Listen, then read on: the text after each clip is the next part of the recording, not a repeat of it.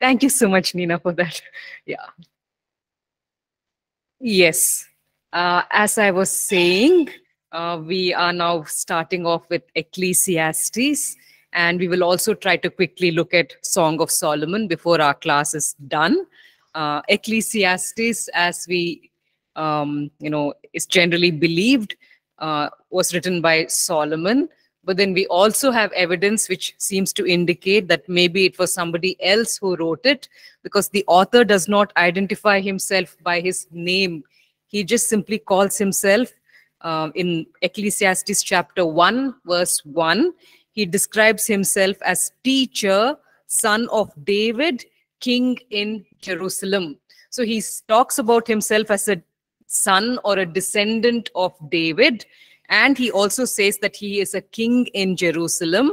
But it may not be Solomon, simply because in Ecclesiastes 1:16 and in a few other places, he sounds as if he has many, many kings before his time came. On the other hand, we know that before Solomon came, there was only one single king who was his father, David. So maybe we could actually read Ecclesiastes 1:16. If one of us could please read out that verse.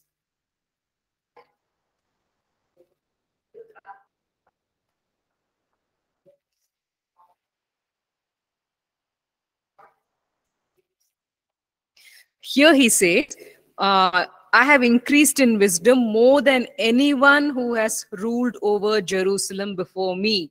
He sounds as if there are multiple kings who were there before him. And he uses this kind of a phrase even in other portions of this book of Ecclesiastes. Another very strong indicator is that here in the book of Ecclesiastes, you have many Aramaic words and phrases. But as far as we know, in 10th century BC, when Solomon was ruling, at that time Aramaic was not being used in the land of Israel at all. It was only later in the 3rd century BC that Aramaic begins to make its entrance. It becomes popular to such an extent that people start using Aramaic phrases even in the Hebrew scrolls. And so it appears that maybe this person who is writing this book is a descendant of David. He is a son of David, and he is a king, but it may not be Solomon himself. Okay. So let's just hold on to that in our minds, even as we go through this book. Now, the main word which is used in this book is that Hebrew word hevel. Okay, hevel is the Hebrew word which is used again and again by the author. And in Ecclesiastes 1, verses 1 to 2, this is what the author says. The words of the teacher, son of David, king in Jerusalem. If we were to use the actual Hebrew word, he says, hevel, hevel, says the teacher, utterly hevelless, hevel. Everything is hevel. What on earth is this Hebrew word, hevel?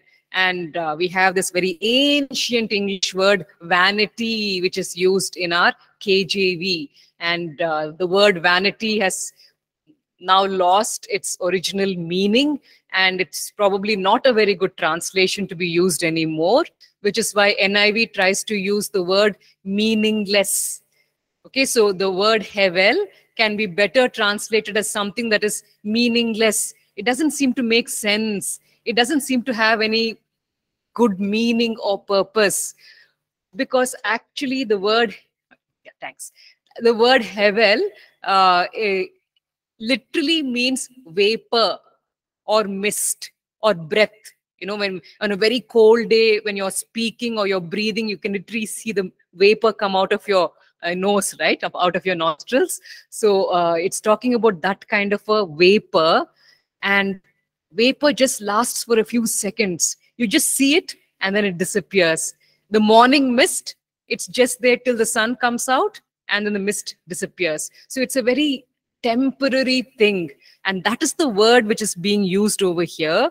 And the teacher says, hevel, hevel, says the teacher, everything is hevel. Everything is so temporary. Everything is so short in time. That where's the point? What's the meaning of all of this? Okay, that's the main theme which comes out in this book of Ecclesiastes, because this author seems to be very, very bothered by the shortness of everything that happens over here, and because everything is so temporary over here on this earth, he thinks, what are we achieving through all of this? And he goes on to look at different aspects of life under the sun. He looks at wisdom, he looks at work, he looks at wealth and riches, he looks at power, he looks at the achievements which humans make, he looks at the whole area of pleasure and enjoyment.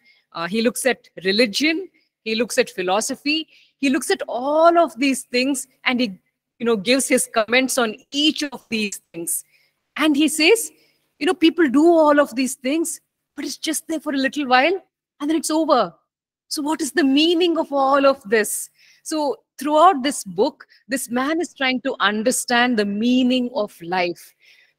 All of these things that people are engaged in day by day, the work they do, the wisdom they try to seek, the things that they try to achieve, the wealth which they try to accumulate, all of it is so temporary, it's so hevel, it's like a breath.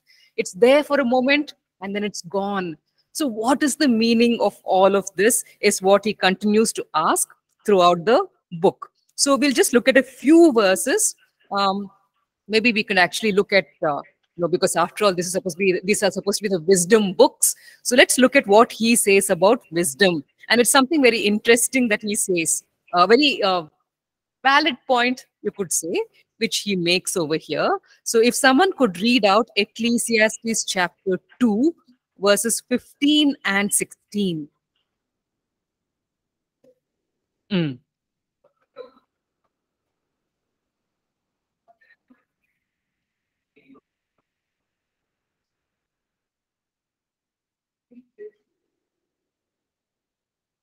Verse 16.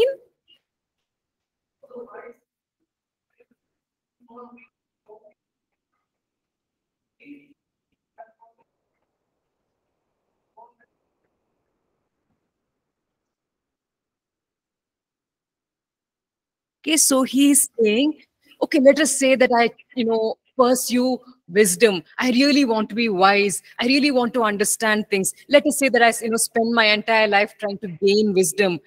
But the fate of the fool will overtake me also.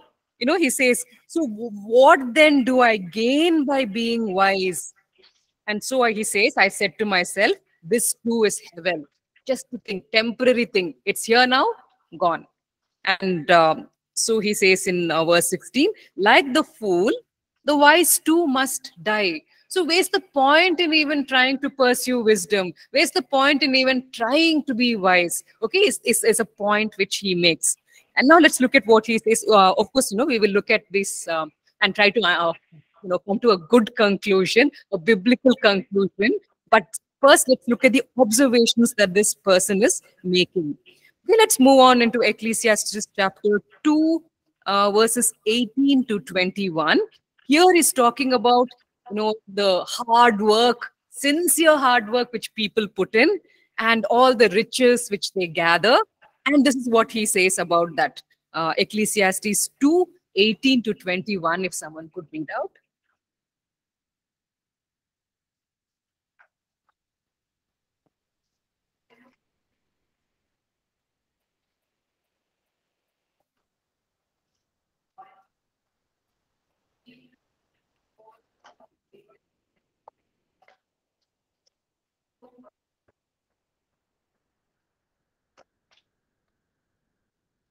Then also 20 and 23.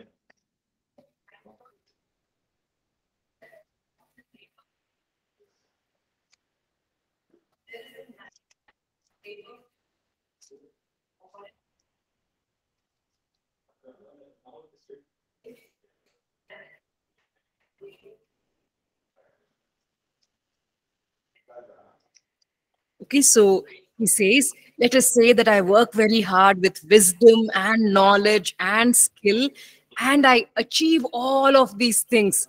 And then what happens? I have to die.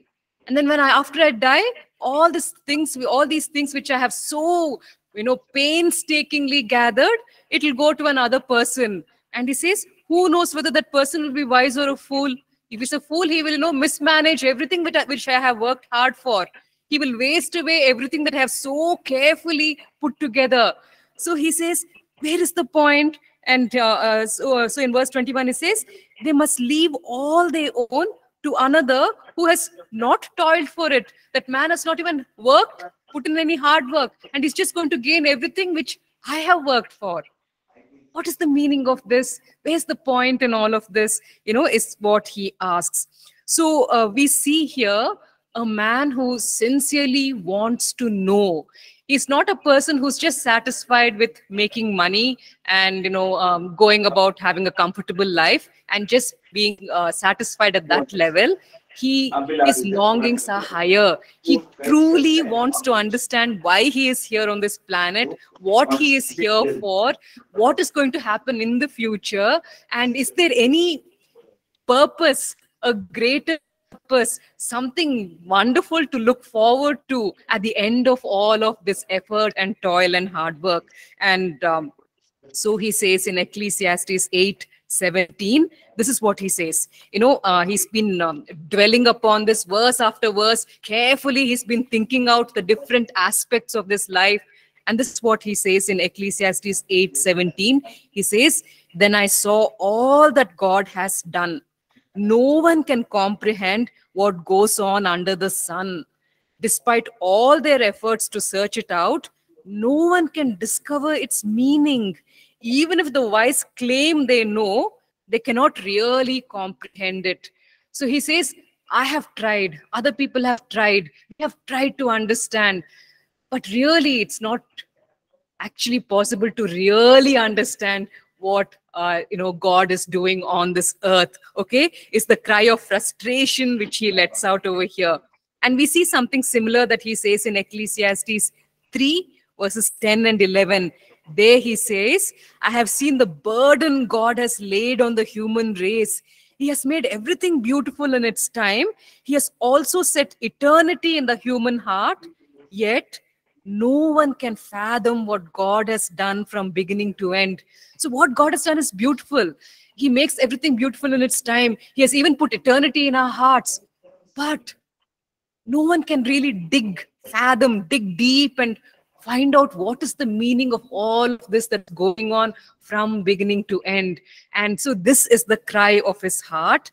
And then at the end of Ecclesiastes, he says in chapter 12, at the very end, in verses 13 and 14, he says, now all has been heard, because he has finished talking about all the aspects of life. So he says, now all has been heard. Here is the conclusion of the matter. And he says, fear God and keep his commandments, for this is the duty of all mankind. For God will bring every deed into judgment, including every hidden thing, whether it is good or evil. So after having tried to understand and having failed to understand what exactly is this life all about, he finally says there are things which we really cannot understand. Now, just because we do not understand, it doesn't mean that you can rebel against God and go do whatever you want. You can't just throw up your hands and say, oh, this life is meaningless, so I think I'll just go and do whatever I randomly feel like doing. No. Even though you may not understand, even though I may not understand what is happening in this life, we still have a duty towards our Creator.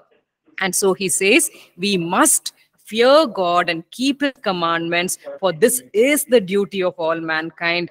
Why? Because God will be judging everything that we do, even the hidden things that we do, he will be judging. And so we need to honor him, even though we have not fully understood all that God is doing on this earth from beginning to end. Okay. And the book closes at that point.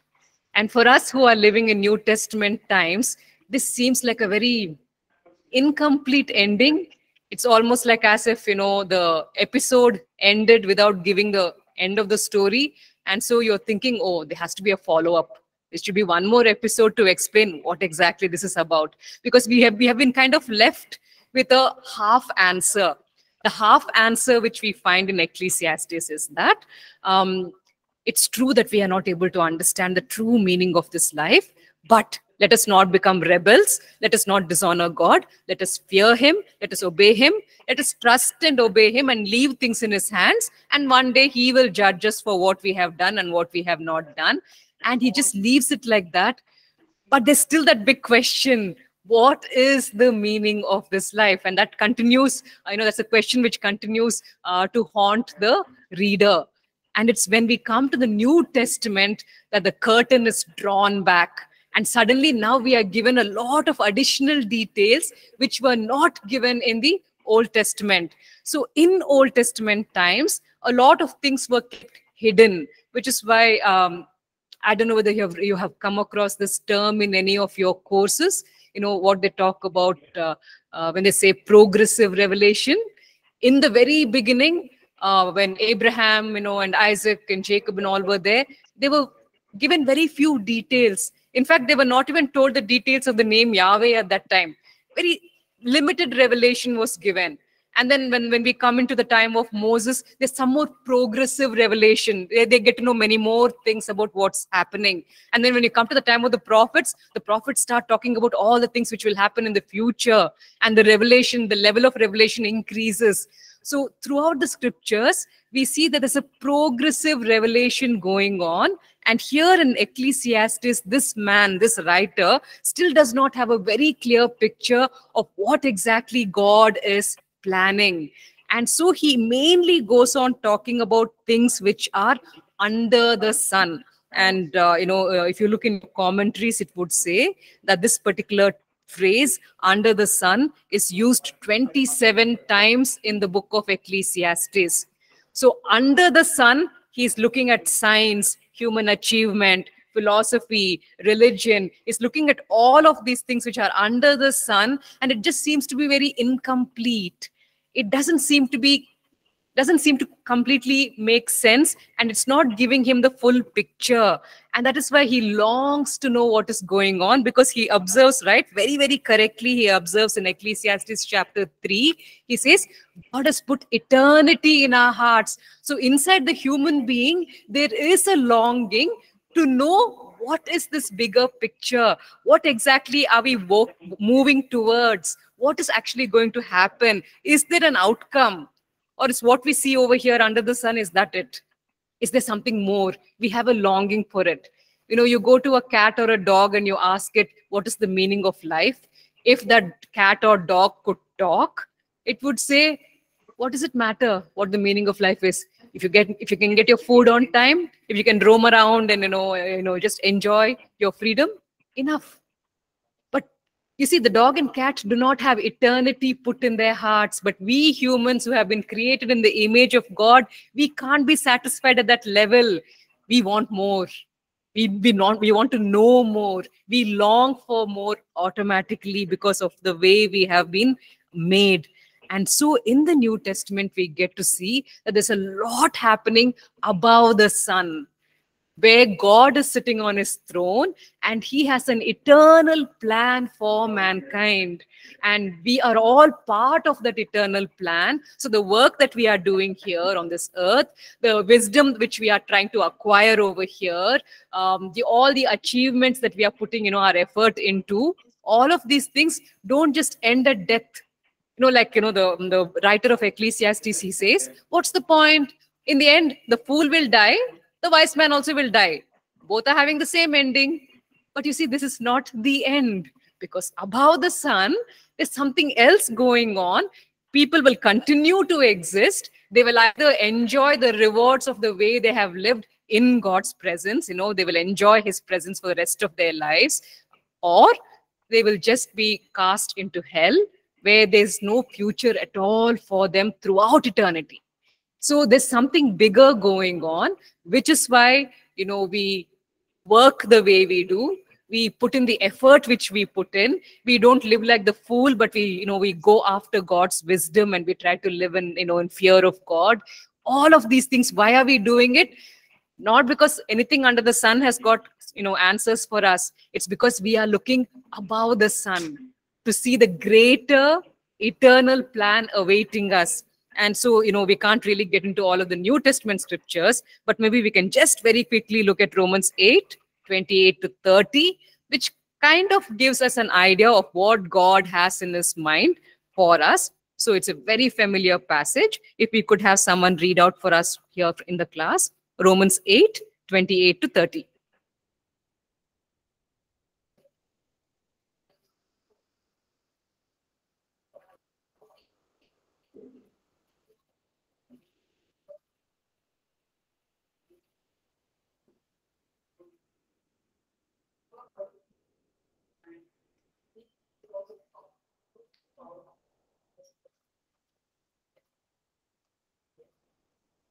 So God's plan is to invite all of this fallen humanity to himself through his son. If they will just place their faith in his son, and if they are willing to submit to him and follow him, then he can bring them into his fold and he can start working out his plans in their life. He will start making them into the image of his son, because along with his son, they are meant to enjoy a new chapter of life in eternity. Okay, so in Old Testament times, there was a screen covering the New Testament times. They could not really see many of the things which we know today. They could not see those things. And it was like as if there were curtains covering the New Testament times. In the same way, we who are living now in the New Testament, we don't know what's going to happen in heaven after the new earth and the new heaven and the new earth are established. The curtains are drawn. We can't see. But there's something spectacular awaiting. Now imagine the people in the Old Testament times, they were doing the sacrifices in the temple and all that. They never understood the glory of what all of these things meant. They never understood that this little lamb that they are sacrificing is one day going to represent God himself. Where God himself is going to come down. He's going to express his love for humanity, and he's going to sacrifice himself on the cross.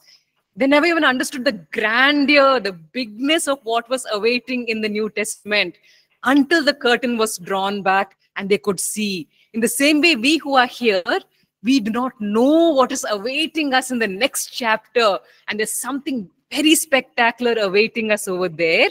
And we are under the sun, preparing ourselves for this grand event which is going to happen, because it says in Romans 8:30, he's justifying us because one day we are going to be glorified. We will be in the image of his son, and there are things awaiting us, plans and future events and things for us to do and enjoy and take pleasure in. There's a whole life awaiting us in eternity, and we still do not know it. But that is what we are working towards. So Ecclesiastes very clearly puts its finger on that what we are seeing under the sun is so limited. Only when we bring what is above the sun into the picture and God and all of his glorious plans, then everything opens up and there's so much more beyond awaiting us. Okay, so this is just the main crux of what is there in the book of Ecclesiastes. Very quickly, we'll move into Song of Solomon.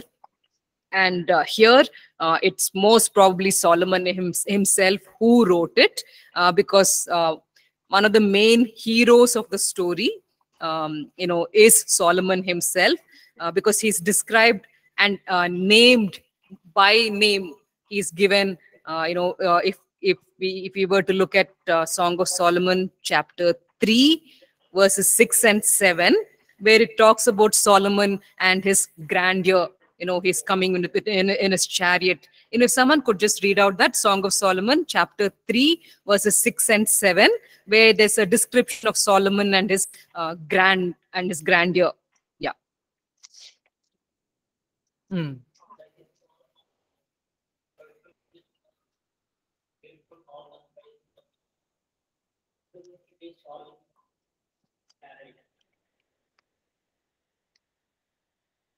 Yeah, escorted. So it specifically talks about who the hero of the story is. The hero of the story is Solomon, the king, who is being talked about. So they say that because it is his story, most probably he's the man who wrote it. Now, the problem with Song of Solomon is that there's no chronological order followed. Okay, Event number 23, which happened on day 47, will be mentioned first. And, the event number 1, which took place at the very beginning of the story, will probably be mentioned somewhere down the line at the end of the book. It's just no chronology followed over here, because this is supposed to be a poem. In poetry, they're not thinking in the way, historians think, where you'll have day 1 events and then day 2 events, day 3 events. Poetry is all about just bringing out the essence of what happened. And so they don't follow chronological order over here. So for someone who enjoys organized, detailed timelines, this book can drive you nuts, because you have no clue what's going on over here. What you actually have is a story happening, but this story has got a whole bunch of flashbacks. And the flashbacks are not arranged in order. So one event may have happened first, and another event might have happened second, but they're not mentioned in that particular order. So Song of Solomon basically is this lady sitting over here in the palace, and she's recollecting, she's remembering all the events which took place before, and all the events are not arranged in a proper timeline. So when the story begins, she has already come as a bride to the palace of Jerusalem, and she's already has become queen. The wedding ceremony is already finished, and now she's already established on the throne. But now she's recollecting the story of how the whole thing began, what and all happened, how did she actually first meet Solomon, and that is the story. So if we were to arrange this whole thing in a kind of chronological order, we would get to know a little bit about her background, and we see that in chapter 6, even in chapter 1, where it talks a little bit about her background. Again, you have to search the verses to find out about her background. It's not just given neatly like a write-up, like you would have in one of the historical books. But what we get to know about this lady is that she seems to be from a very, very poor family. This would be your chapter 6, verse 13, where we get to know that she belongs to a very poor family from the tribe of Ephraim. And she was living at a place called Shulam, which is in the region of Baal Harmon. That is basically where this lady was living. And that is why she's called the Shulamite, because she belonged to this area of Shulam. That is basically where she was. And we get to know that she was in such a poor condition that her family members, they force her to work in the vineyards. Generally, women were not asked to do physical labor. Yes, they had a lot of hard work, in the house, which needed to be done. But they were generally not expected to go out in the fields and work unless they really belonged to the poorer strata of society. Where the family would not be able to afford laborers. So the family members would literally have to go and work over there in the field. So in chapter 1, verse 6, we get to know that her 2 brothers were forcing her to work in the vineyards. And so she was in that poor condition. And in chapter 8, verse 11, we kind of get the idea that the owner who owned all of these vineyards was the king. King Solomon was the owner of a whole bunch of vineyards, which he would give it out to the different people, and then they would work the land, and then he would make a payment to them. So it looks like she was working in one of the vineyards, which was owned by King Solomon. So one day when he has come to examine his vineyards, she accidentally meets him, and he's probably dressed up as an ordinary person, and she does not realize who he is. Because in verse 1, in chapter 1, verse 7, she asks him, she says, where are you keeping your flocks? Where do you graze them? Maybe someone could read out chapter 1, verse 7.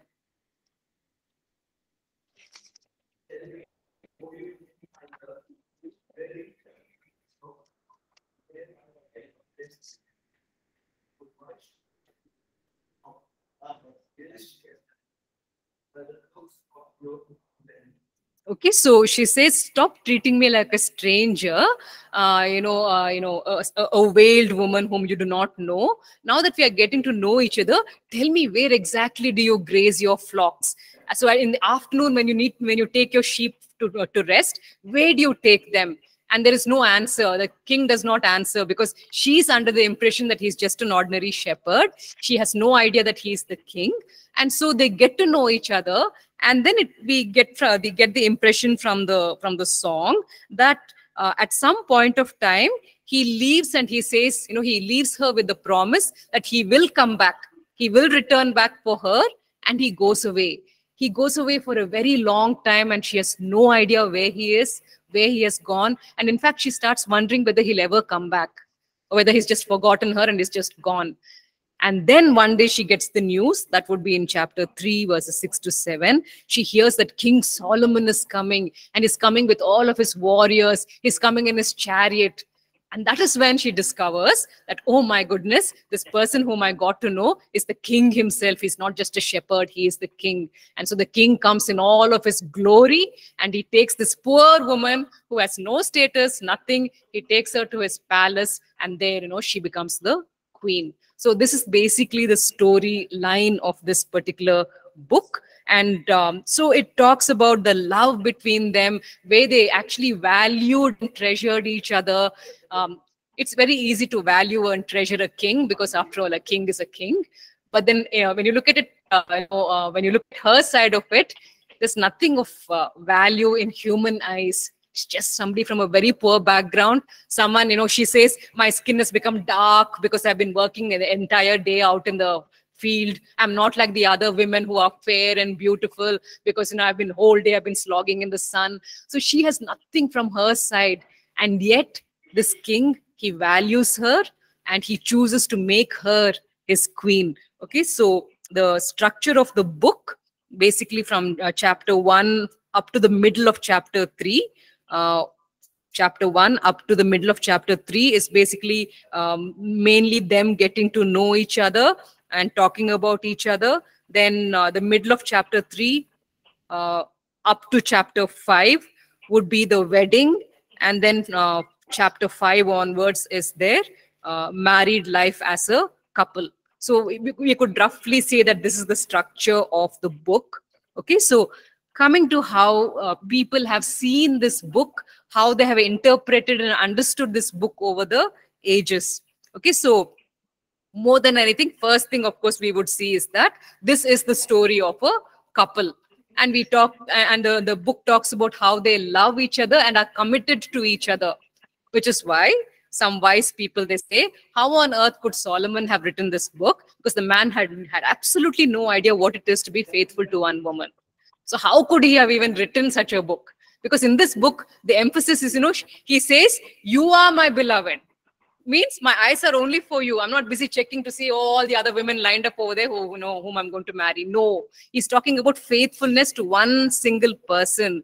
So they say, okay, fine, if Solomon wrote this book, maybe this was his very first wife, when he still had some idea of what faithfulness is. Because later on, he forgets about Genesis chapters 1 and 2 and, what God originally intended, where one man would marry one woman and continue to stay faithful to her.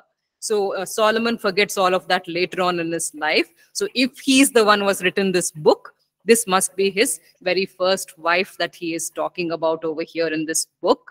And this book presents a picture of commitment. This is what commitment would look like. This is what love and adoration would look like, where you really value that person, even though she's somebody who's dark-skinned and who has come from the fields and who has no status. This is how, the king looks on her. This is how he respects her and adores her and loves her. So it's a picture of what marriage should actually be like. So that would be the first interpretation. And then when we look at the Jewish people themselves, they began to use this book to talk about the love which Yahweh has for his people, Israel. Because if you see, if you think about it, the story of Israel is very similar to the story of this Shulamite woman. The Shulamite woman was from a very poor background. She had nothing. She had no value in human eyes. But the king chose her to be the queen. And if you look at the nation of Israel, what was their grand status? They were just a bunch of slaves in Egypt. They had no value. They had nothing to, commend them. But the King of Kings and Lord of Lords chooses to accept them, choose them as his special chosen nation. And he, in fact, goes to the extent of saying, I am a husband to you. So you see, there's a covenant that he enters into. And so the Jewish people start using this particular book, in using it with that interpretation. And they read it out during the Passover feast, because during the Passover, Yahweh chooses to come to them who are in a very downtrodden state. The same way the Shulamite was being enslaved by her brothers who were making her work in the fields, Israelites too were enslaved by the Egyptians, but God comes to them, he reaches out to them, and he takes them to be, his bride in that sense. If someone could read out Isaiah 54, verse 5, and look at the relationship it talks about between Yahweh and the people of Israel. Isaiah 54, verse 5.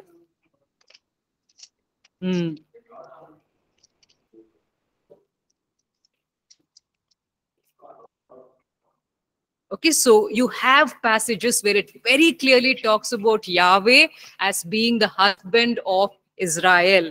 So that is the interpretation which they started to give to this particular book, and they would read it out during the Passover feast every year. And then when it came to the New Testament church, the early church fathers, if you're doing church history, you would have heard these names: Origen and Jerome and Athanasius. These are the very early church fathers. They said, if the Jewish people could take this book and think of it as the relationship between Yahweh and the people of Israel, why don't we use the same imagery? Because after all, Christ is supposed to be the bridegroom and the church is supposed to be the bride. So if they could take this book and interpret it as Yahweh's relationship with Israel, why can't we use this book in the same way and look upon it as the relationship between Christ and his church? So that is basically how the current idea which we hold today about seeing this book in this light, that is when it originated during the early church period, when they decided that they should start interpreting this book in this particular way. And of course, we have New Testament scriptures also which talk about Jesus Christ as the husband of the church. So you have 2 Corinthians 11 verse 2, which is actually a very good verse. If someone could read out 2 Corinthians 11, 2.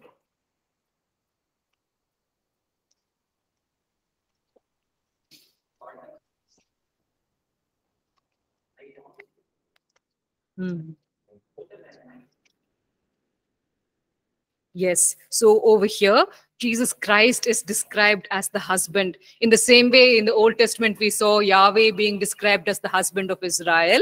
Here, very clearly, Christ is being described as the husband of the church. So what Origen and Jerome and Athanasius and all the others they did, it is valid. It is a valid interpretation to take the book of the Song of Solomon and see it in this light. A fourth interpretation which we can bring to this book is, we can think of it as the relationship between Jesus Christ and each individual believer. Because the bigger picture is Christ and the church as a whole, the corporate church as a whole. But we can also take it as the individual personal relationship which each believer has with Christ. Maybe one verse that we can dwell upon, one passage which we can look at, could be Ephesians chapter 5, verses 23 and 24. So if someone could read out Ephesians chapter 5, 23 and 24.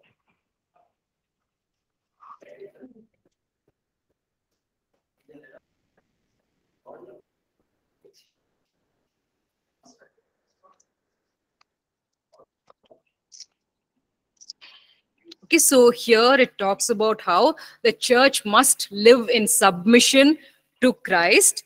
And in the same way, every wife in her marriage relationship should submit to her husband.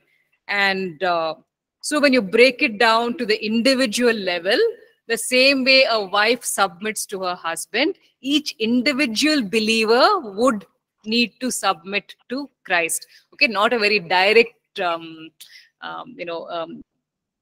direct connection that you can draw, but it can also be applied. The Song of Solomon can also be applied as a relationship between Christ and each individual believer. Now, I'm so sorry. One thing that generally is overlooked when people are talking about the Song of Solomon, they don't touch upon this great similarity which is there between Psalm 45 and Song of Solomon, and it's very, very interesting. If you were to look at Psalm 45, over there it's also talking about a wedding feast, very similar to Song of Solomon. And over there, who are the couple who are being discussed? It talks about the anointed one of God, the one whom Yahweh has appointed, the one that Yahweh has anointed as his successor, you could say. Technically, basically, it's talking about the Messiah. Okay, so Psalm 45 is talking about the mighty one who will come one day. And so basically, it's talking about the Messiah and the Messiah's bride. So in Psalm 45, you literally have a psalm which is talking about Messiah, who is Jesus Christ, and his bride, who is the church. Now, isn't that interesting? So it's not just in Song of Solomon where you have this kind of imagery, where you have the church being identified with Christ. Even in Psalm 45, you have a very clear reference to the coming Messiah who will one day come as the anointed one of God. He will come as the mighty one who will fight, on behalf of God, and his bride, which is obviously the church. So if we were to look at Song of Solomon and Psalm 45, there's a lot of similarity. In Psalm 45, the bride is not from a poor background, but she is an outsider. She's a Gentile. She is not, doesn't have this honorable status of being a Jewish person. But this is how, in Psalm 45, the God speaks to her. Yeah, you can maybe just say that God speaks to her in this way. Psalm 45, verses 10 and 11. If someone could read out that, Psalm 45, 10 and 11.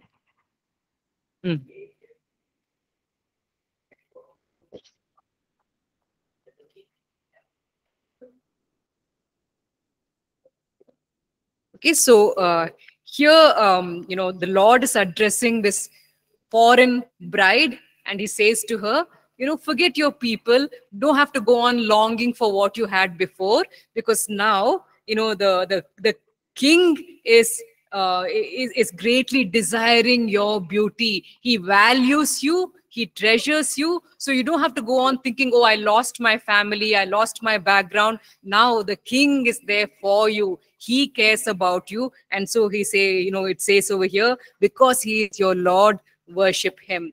So in the same way, the Shulamite was given importance by the king in that story. Here in Psalm 45, even though this person is an outsider, this person is also being given importance. And the Lord says, the king desires your beauty. He values you. He treasures you. So in both these places, we see that they are addressed as royalty. Okay?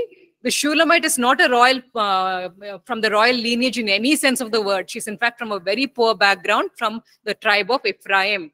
But she is addressed as a princess. That would actually be in Song of Solomon chapter 7 verse 1, where she is called a princess daughter. Okay, so she's referred to as a princess in Song of Solomon 7:1. And here even in Psalm 45 verse 13, this lady, this foreigner, is addressed as the royal daughter. And look at the significance of this. It's talking about a Gentile bride, which actually, is so significant when we are thinking in terms of the church, because a large part of the church is in fact Gentile. There are Jewish believers, but they're only a small portion. So in Psalm 45, already when God is talking about the bride of the anointed one, the bride of the Messiah, he's talking about Gentile people who will be the bride. And the Gentiles can proudly say, oh, we don't have to long for our culture and what we have left behind. The King of Kings is desiring us. He values us. He treasures us. So we see the beauty of that coming out in both the Song of Solomon and in Psalm 45. All right, we only have 2 minutes left, so maybe we can just stop over here. Yeah. Anyone wants to ask any questions? Otherwise, we'll close with a word of prayer. No. All right, so we'll just close with a word of prayer. Lord, we just thank you so much for the things that we could learn from your scripture today. We thank you, O Lord, that our lives really do hold meaning in you. Sometimes we go through hard times. Sometimes we work very hard for something and nothing seems to come out of it. But we know now, Lord, that you have an eternal plan. And because you have an eternal plan for us, you will work out everything. The good things, the things which did not work out, everything you, O Lord, will bring it together because you have an eternal plan for us. So we thank you, O Lord, that even though life doesn't always make sense under the sun, because you are seated above the sun and your eyes are upon us and you care about us. So we can indeed have meaning in our lives. So we thank you, O Lord, for this. Also, Lord, we thank you that you treasure us, that you value us, even though we are not, we were not born royal, nor were we born divine.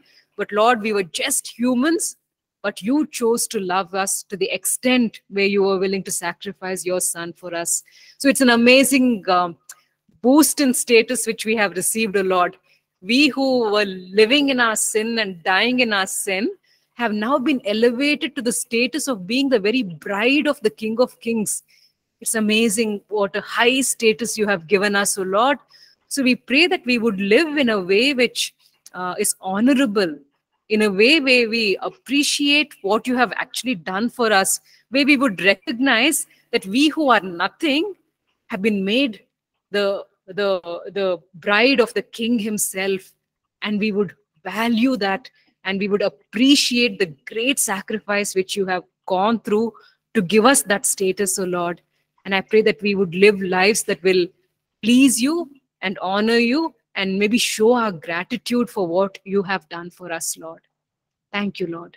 In Jesus' name, amen. Yeah, thank you so much for, paying attention and listening. And yeah, thanks to all of you online.